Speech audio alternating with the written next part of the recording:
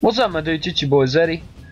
Seen these legendary packs, $6.99. I was like, I don't need to spend, give EA no more of my money, but then temptation, man, just took over. I couldn't take it. $6.99. What's what, like a combo at McDonald's, man? I can afford it.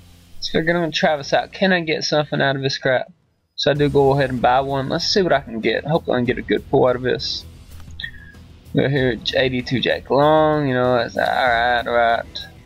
Anyways. 94 George Blenda. Now I've looked these up, so I'm not doing a live com. I forgot to turn it on, so I'm doing this after I've already know what I'm getting. I looked this up, George Blenda. You know, these higher overall quarterbacks get knocked 99. They don't go for nearly as much because they're kind of the slower guys. But so far gotten two good quarterbacks, at least overall wise. 84 Blenda and a Roethlisberger 87. I get a 95 Warren Moon, which I thought was worth a lot, but if it's actually a 99 one, it's actually worth a lot more.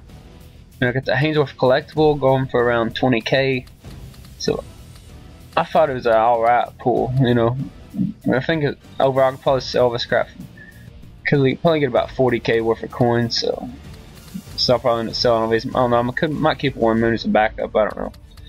Never know what I'm gonna do. But overall, I just got me a bunch of quarterbacks, and the Hainsworth collectible, I think it was, like I said, it was going for around 20.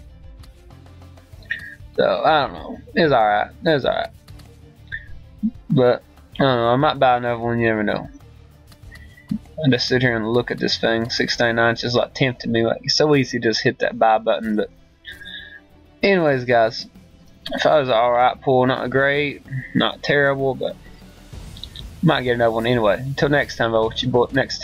Whatever, you messed it up. It's your boy Zeddy, and I'm out.